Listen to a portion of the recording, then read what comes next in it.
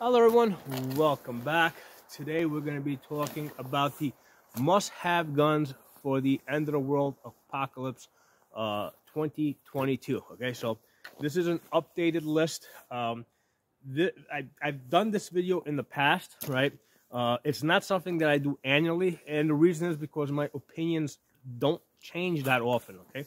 For a very long time, my opinions on the 5 must-have guns were AR-15, a Glock, a AK-47, a Ruger 1022, and a pump shotgun, which quickly changed over to a Saiga 12, and then a Lynx 12. Okay, so that changed from a pump to a Saiga 12, and then to a Lynx 12. That was really the only change I had done to that list in the last 10 years. Okay, so as of this year, I don't know, I think a week ago, I've formally in my mind changed that list, and it's not something that I just do frequently. You know, it takes me a long time to change my opinions on a topic like that. So on this table over here, on this side over here, we've got the winners. On that side over there, we've got some losers. Okay, we're going to talk about it. Now let's start with the number one must-have gun. Okay, AR-15. Okay, shouldn't be a surprise to you. Most popular gun in the United States, but it's not just a question of reliability. The gun is very reliable. It is battle tested. The fact that the parts are so common, right? Lots of people have the parts. Lots of people know how to build this gun. Lots of people know how to make repairs to this gun. That's the thing that puts this right at the top of the list. And then, of course, you've got the great ballistics of the 5.56 round, where you can shoot. You know, if you've got like a 50-yard zero, you can shoot all the way out to 250 yards without having to worry about a holdover, right? Because if you have a 50-yard zero from zero distance all the way out to 250 yards, you know, you're either going to be like 4 inches low, 4 inches high. So, you know, all you got to do is put your dot on target, okay?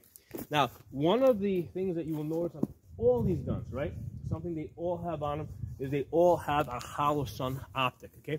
So shooting is a seeing thing. So the seeing part is probably one of the most important things. It's probably right after reliability, and the only reason why it's second to reliability is because, hey, at close quarters, you know, if you close your eyes and point your gun, you know, in the direction of somebody that's coming through a door, and you put enough rounds in that direction, you're probably going to hit him. So that's why it's second to reliability. The gun has to work reliably. But the second thing is that you have to be able to aim it under all conditions, during sunny day, at night when it's pitch dark, at dusk, when it's foggy outside. So these are all conditions that I shoot in. You know, most people only do sunny day shooting like in the summertime. You know, very few people are out when it's temperatures like this. You know, even though it's pretty warm today, it warmed up to about, I don't know, 30 degrees. Like I don't even have my hood on. You know, I don't even have gloves on, because to me 30 degrees is warm. Okay, it was like negative 5 degrees the other night. Okay, and yes, I was shooting when it was negative 5 degrees. So AR-15, top of the list. It's been there. Now, one of the things to know is that the stock, I don't mean the stock, I mean the value of the AR-15 has gone up considerably since I made this list 10 years ago. Because 10 years ago, let me not say 10 years ago, let me say back in 2008 to 2010, right? Those are the years that's when I first got into this game. During those years, I was in the process of becoming an instructor.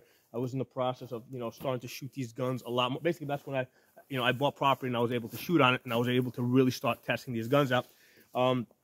Back in 2008, 2010, ARs were generally reliable at that time, but they had, you know, basically they were dragging behind them the history of the prior 10, 15 years. The problem with ARs is before the anti-tilt followers on the magazines, okay, before we got anti-tilt followers on the magazines would jam up the gun because they would They would roll frontwards, backwards, and the guns would jam up. So that kind of made them a lot less reliable. But once we got the anti-tilt followers, the ARs became a lot more reliable. Also, lots of companies started building them, started competing with each other. Also, in many cases, they're also buying parts from the same sources. I mean, there's probably only like 3 or 4, maybe 5 like sources out there that actually make the frames, the receivers. So what's happening is lots of companies are buying the parts, lots of them being sold. There's a lot of feedback coming back to the companies. The companies are making corrections. So, definitely by now, by 2022, all the bugs have been worked out. I mean, even if you buy a cheap AR, right? Even I think the cheapest AR I bought was my Palmetto, which I bought the upper and the lower. The thing cost me like $350. It was $120 for the lower, $220 for the complete upper. The whole thing was $350. Okay, that's a very reliable gun. Okay, so even if you buy a cheap AR, it is very reliable. The worst case I've seen with ARs is where the gas port is basically drilled the wrong size, and there's just too much gas coming in, or not enough gas. So usually it's a gas issue that presents itself really quickly, and basically you were able to get this corrected with the company that you bought it from. Okay? Now the other thing that is great about ARs is they've been really good about switching over to the free-floating barrel system. I mean, yeah, I think at 100 yards, the free-floating barrel might be like a half-inch more accurate.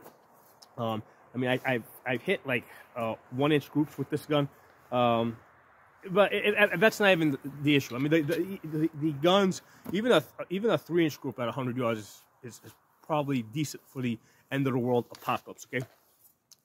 So the thing I like about this gun, aside from the fact that you have places to put stuff, you have the M-LOK rails here where you can put your sling. You can hang your lights over here. You can put this little rail over here. I use this as a hand stop, okay?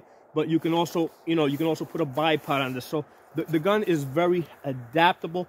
The thing I like about this rail, right? So this is a 16-inch barrel with this skeletonized rail over here, makes it really light. A couple of years ago, my standard thing for women is I would recommend an AR pistol, because the barrel was a little bit shorter, and it was a little easier for them to hold up. But with the skeletonized rails, the weight has really dropped. So now I'm kind of leaning more towards just telling women to get your standard 16-inch barrels with the 12-inch rails skeletonized like this. The reason is because if you get a shorter barrel, usually you have to put some type of a linear comp on there to send more of the noise downrange. Otherwise, the gun is ridiculously loud. Okay, so my opinion now is, I tell women just get a regular 16-inch barrel, get a skeletonized rail. It'll be light enough, especially with the collapsible stock. It'll be light enough so that you can shorten this up, bring it close to your body, and you will comfortably be able to shoot this. And then if there's your husband or somebody like that, they can also lengthen this out so they can shoot this. So this is generally what I'm recommending now. I've had lots of women shoot this at different ranges I go to. They all shoot this very well, very comfortably. So that's where we are. AR-15, top of the list, must-have gun. Okay. Now, one other feature about the AR-15, and this is the feature that knocked out the Ruger 1022. Okay. This feature knocked out the Ruger 22. With the AR-15, you can get a 22 conversion bolt, okay? Which basically now gives that AR-15 the ability to shoot 22 long rifle, because they're basically, the diameter of both bullets is about 22% of an inch. That's one of the things that we're going to talk about. That's the reason why the Ruger 1022 got knocked off of the list. First, a couple of problems with the Ruger 1022. First of all, these magazines, these 25-round BX-25 magazines, I've got lots of them. I mean, they do tend to jam up sometimes. Now, I know that they don't jam up when, a lot of people are going to say they don't jam up, okay? But here's the thing. most people don't do as much shooting as I do under as many different conditions, weather conditions, as I do. And these they will jam up. One of the things that I've noticed is there's a little bit of a rock when they go in there. Sometimes that can cause a jamming problem. Okay, and it's not just like this one magazine, and it's not just this one gun, because I got another 10-22. Okay, there is a little bit of a rocking issue. So there is. So that's the one thing. These magazines are not as reliable as the 10-round, rotary ones that this gun was originally designed to be shot with. Okay. The other reason why this gun got knocked off the list is because it's a pain in the ass to clean. Okay, taking apart. First of all, even if I didn't have this stock that's on it, this aftermarket stock, and I needed to put that there in order to have the collapsible stock so that children and women can shoot this 10-22. But the gun is a pain in the ass to get into and to clean. Okay, it's a cleaning problem. With the aftermarket furniture that I have on it, it's even that much harder. I generally try not to take the gun apart. I try to kind of like open this up, blow this out. I do everything I can to avoid taking this gun completely apart. Pain in the butt. And here's the thing: a lot of times, if you take the gun apart, there's like this little pin that goes sides. If that falls out, especially if you're out here in the field somewhere, you drop that pin, that's it. The gun's done. Okay. So taking the gun apart it's very hard to clean this gun out here, not lose parts. Okay, AR-15s, you can open it up, you can clean it out here without losing parts. So that is a significant reason. That's why the Ruger 10-22 got knocked off of the list. These magazines, right now, this is the CMMG 22 conversion bolt. This is way easier to clean than taking apart that Ruger 10-22. Also, these I think this is the Black Dog magazine design. Even though this one's made by CMMG, it's very tough. The Black Dog ones, the plastic tends to be a little bit thinner, a little bit softer. These are very tough magazines. These magazines I have found them to be more reliable than those magazines. Okay, so it took a while for me to get there, right? Because I've had this now for I think about 2 years. But yeah, I've decided that 10-22 is off the table, on that table over there. AR-15 is able to do the job of both. It can be a 5.56 rifle, and it can also be a 22 rifle. And I get pretty good, decent groupings out to 100 yards. Okay, you're not going to get like the 1-inch groupings I get with 5.56, but you'll get like within 6 inches, you'll get groupings. And for hunting, because the purpose of having a 22 conversion bolt for your AR is basically end of the world apocalypse. You gotta be able to hunt. You're gonna most likely be. There's a good chance you're gonna be hunting squirrels, rodents, small things like that. That you need a very small caliber like a 22. So that's why you have to have a 22. But now the AR-15 can do the job of both. It can be a fighting rifle, and it can also be a rodent hunting rifle when you put that 22 conversion bolt in there. Okay. So moving on. Glock 17 could also be a Glock 19. Okay, again, optic, must have an optic. I train beginners all the time. I'm able to train beginners a lot faster when they got optics on the gun. Experienced people, I see that they shoot better when they got optics. They may not believe it initially, but as they start getting more into it, eventually they see that they are able to shoot better, especially under stressful circumstances. So, again, the reason why this is number 2 on the list, okay, basically this is a backup to your AR-15, okay, but it also has the same features as the AR-15 in terms of the Glock 17, this is the Gen 3, the parts have expired, so there's lots of parts floating around out there. People have been building these Palmer 80s, right? So this is actually a Palmer 80, but it's basically a Glock clone. So it doesn't matter whether you've got, for the purpose of this video, I don't care whether you got a factory Glock MOS or a Palmer 80 you built, as long as it's a Glock Gen 3. And again, Gen 3 because there's more parts out there. There's lots of people out there that know how to build these guns. Now, you might ask me, oh, how about like a SIG 320? or H&K or FN or whatever, that have guns that have, or SIG, they got a long history as very reliable guns. Yes, those are great guns, but when that gun breaks, and all guns break, okay, and you come to me or your neighbor and you say, hey, fix my gun, they're not going to have parts, they're not going to know how to fix the gun. You show up to if you have a broken Glock Gen 3, you'll be able to find somebody relatively quick, I think, that has both parts and knowledge to fix the gun. Or let me not say quick, but you have a better chance of finding somebody that has parts and knowledge to fix your Glock Gen 3, okay? So that's why the Glock is on the list. This is unchanged, okay? The only thing that's changed is that it's got to have an optic, okay? It's got to be Glock MOS.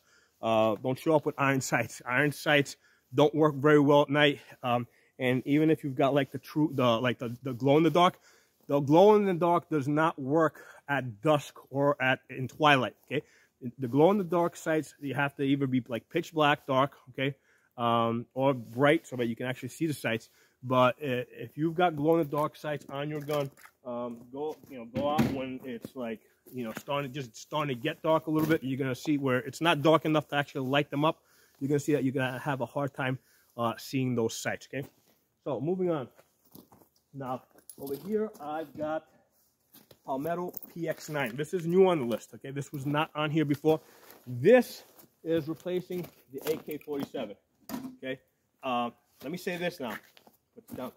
This is not to say that I don't think that the AK-47 is a great gun. Okay, it's a great gun. I'm certainly not selling it. Okay, I think here's the thing. I bought this gun I think for some $500. Okay. I wouldn't even sell this gun for $2,000. I probably wouldn't even sell it for $3,000. Okay, it's really hard to replace these guns now. So this gun's become more of a collectible. That even though it's a great fighting gun, I see this more as a collectible. And like I said, it's hard to buy these guns. They are out there. You got to pay a lot more for it. Palmetto is making them. The problem that I have with the modern AKs, right, the ones that are being produced now, for some reason, they're still not making them optic ready, okay? So if you buy an AK-47, okay, you usually have to spend extra money to get a collapsible stock, and it has to be a collapsible stock, not the side folding garbage that doesn't help you, until you actually open it up, okay? And with this, you can collapse this, and the woman in your house can shoot this, right? Because she can pull this in tighter to the body, especially with an AK, which is more front heavy. You gotta have the collapsible stock. You gotta have a rail up here where you can mount an optic. Optic has to go up here. It can't go on a dust cover. Dust cover is just not a stable platform. Having it off the side mount over here, I have found that it raises up so high that now you gotta put your jaw on the gun, or you gotta put a riser. Again, it's adding expense. It's adding extra parts that you don't need. Basically to get this gun combat ready, so that it'll have a rail here where you can put a light, be able to take a sling on the side over here, basically you're going to end up spending another $200. So you're spending like whatever, let's say you get it from Palmetto, you paid $900 for this, now you got to spend another $200 so that you can have the gun optic ready, okay? It doesn't have an optic on it, it's not going to be as usable in stressful conditions, okay? So again, great gun. I'm not getting rid of it. If I get the opportunity, I'm going to buy more of them, right? I have a bunch of these already. I want to get more. But this is not a gun that I feel that I can tell somebody that's like just getting into this game, right? Go out there and buy this gun right now. I can't say that. I can say get an AR-15, get a Glock. I can say get the Palmetto PX9, okay? A couple of reasons why this gun is now on this list. First of all, it takes Glock mags. It takes the same magazines and the same ammunition as your Glock 17 or your Glock 19, okay? That's a big advantage, being able to take the same ammunition. The other thing is that a lot of the parts in here, like the trigger group, is the same as your AR-15. A lot of the furniture is the same as the AR-15. Now here's the thing: the bolt on AR-15s. I mean, you gotta have backup bolts. You gotta have backup bolts for your ARs, because the bolts, if you shoot a lot, they can and they will break. Usually, by the time I get to 10,000 rounds, I have usually broken the the trigger group, some part in the trigger group. Maybe it's the pins, maybe the sears have worn out, because these are lightweight parts. Okay, so by the time I get to 10,000 rounds, usually I have to replace something in the trigger group, and usually I have to replace something in the bolt, and it might be the gas rings. It's usually the extractor that's broken. Maybe I broke the firing pin. So you've got to have extra parts. This gun was not meant to last forever, but it is a very usable gun, and it's very easy to fix. Let's jump back to the AK-47 for a second. A lot of people say, yeah, just get the AK-47. It will never break. Liars, okay? I broke the recoil spring in this gun right here. I broke it at around 10,000 rounds, okay? I also broke the muzzle slant on it. Now, muzzle slant, that's not, you know, it cracked on me. That's not something that's necessary for the gun to work. But the recoil spring will, you know, the gun can't work without a recoil spring. And this one just broke in half. So you can't say that the gun's going to last forever. It's a very durable gun, okay? But it does break. Now, here's the thing. With the AR-15, when your bolt breaks, you can just take any other bolt that's made for an AR-15 and just drop it in here. If the bolt on the AK-47 breaks, you have to head space it. The way you head space the bolt, okay, and this is not something I've ever done. I'm not an expert in it, but the way I'm told is you have to basically take out the barrel pin and move the barrel back and forth to get the proper head spacing. I don't know how to do it. I don't have the tools to do it. Here's the thing. I said, okay, fine. And the reason I learned this is because in 2020, I wanted to get a backup bolt for my AKs, and I found out that, hey, you can't just drop in a bolt. I said, fine, let me just get a firing pin then. Well, it turns out that the firing pins that go into the AK, they're not all the same size. So you got to make sure that you got the right size firing pin for your AK-47. So at that point, I said, forget it. If it breaks, at that point, I'll figure out what the right size is. Most likely, I'll just send it out to a company that builds, that knows AKs, and have them fix it for me. Because I just don't know, you know, it's one thing if I know what parts to buy, the other thing I don't know which parts to buy. So that's the other thing that knocks out the AK. Going back to the Palmetto PX9. So the bolt on this, okay, it's very simple because it's a straight blowback system.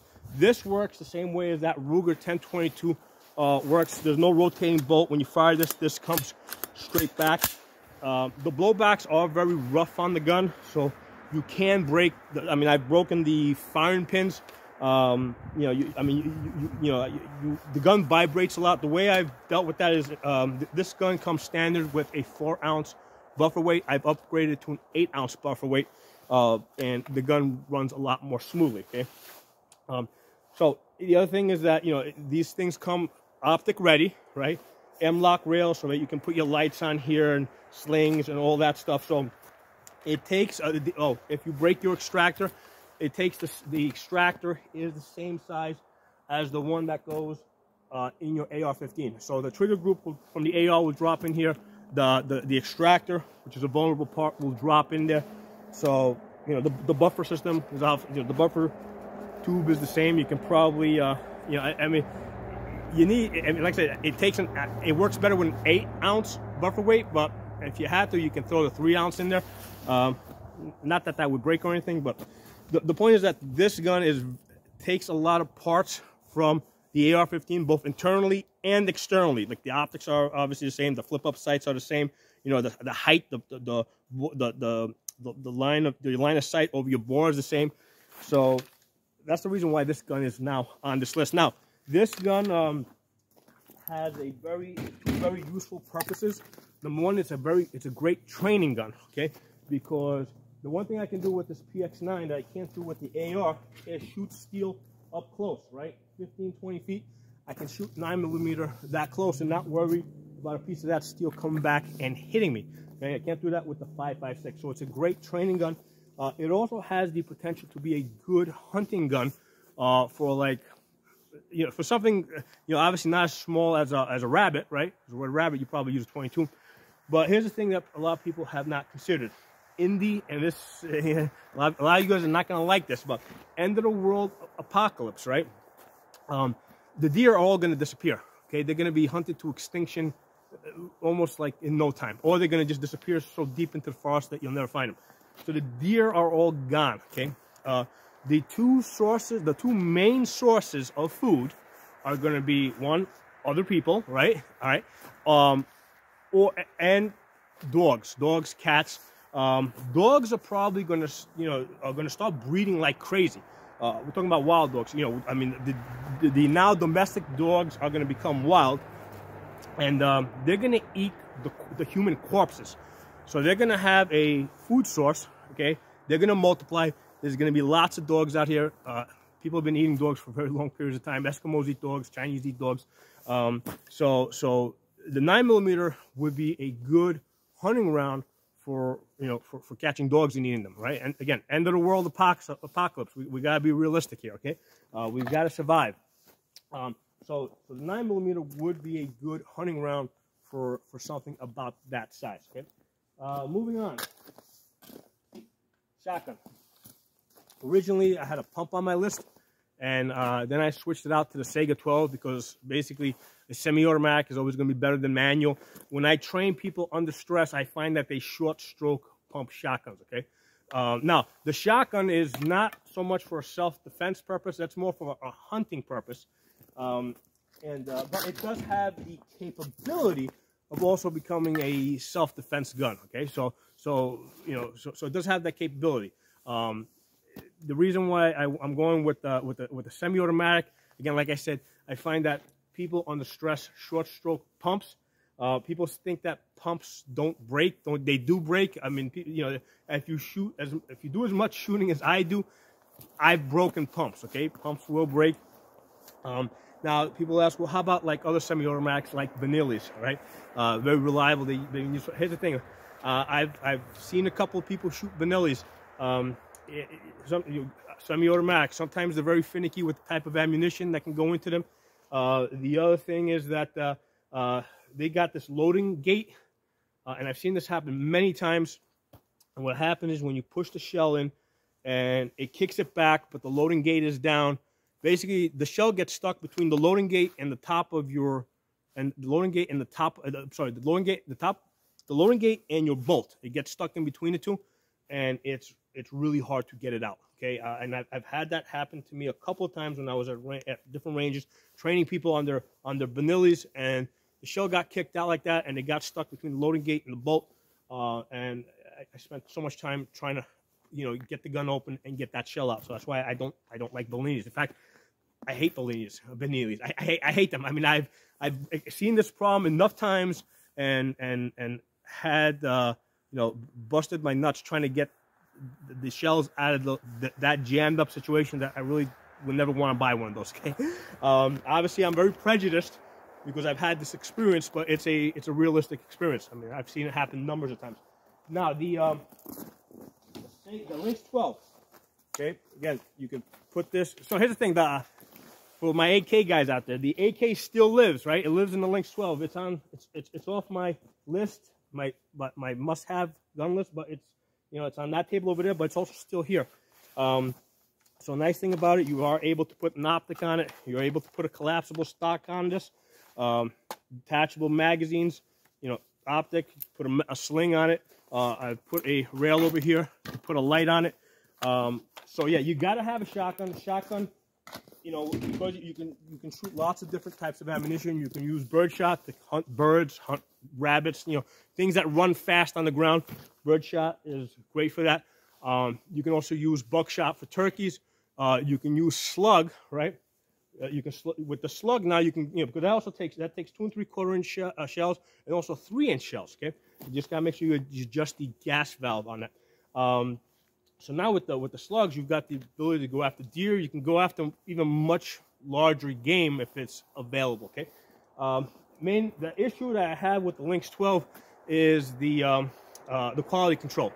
Okay, the ones that I have, I've got 3 of them. They've all been working great. Okay, I have heard of cases where people have gotten the Lynx 12s and they don't work. So once you get it, you really got to test it out, while it's still within that warranty period, basically, where you just got it from the gun shop and you have the ability to go back there and tell them to replace it. But once you get it working, the thing works. It works good. Initially, you got to have your shot's got to be at least 1,200 feet per second. If it doesn't work at 1,200 feet, bump it up to 1,300 feet. Eventually, as the spring, as the recoil spring wears in, I mean, I've shot that with 1145. So that's my list. 4 must-have guns for 2020: AR-15, a Glock, the Palmetto PX9 9mm, and the Lynx 12. Okay, those are my guns, and also the 22 conversion bolt for your AR. This almost counts as a gun in and of itself. Okay, so I guess we're down to 4 guns because the conversion bolt is really not a gun; it's a bolt. So we went from 5 must-have guns to 4 must-have guns, and I'm not saying don't have other guns. I mean, I've got those guns. I'm keeping those guns. I got lots of other guns. I'm not saying don't have other guns, but I would tell people these are the guns that you should have first. And this is weighted because I'm going to tell people get 2 AR-15s, get 2 Glocks, okay? Then get 1 Palmetto, 1 Lynx 12, and then figure out what you want to get after that. So. Drop some comments below. If you disagree with my list, by all means, let me know. Tell me what your favorites are. If there's anything you think I should consider, put in the comment section. If you're not a member of the channel, hit the bell, subscribe and hit the bell button so you get the notifications. I'll talk to you guys soon.